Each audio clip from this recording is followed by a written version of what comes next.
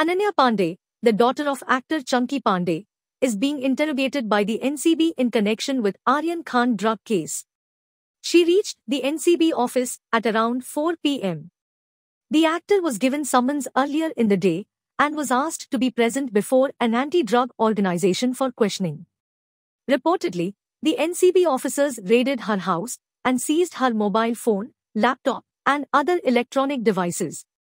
Sources within the NCB confirmed that her name was in the spotlight for the past few days.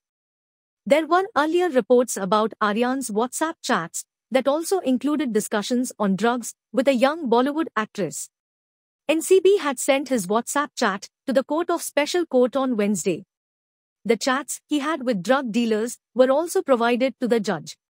The NCB, however, has not yet confirmed if Ananya's situation is linked to Aryan Khan's case. In addition, NCB officials were also seen at Shahrukh Khan's home Mannat today, where they reportedly went to collect some papers related to Aryan Khan's case.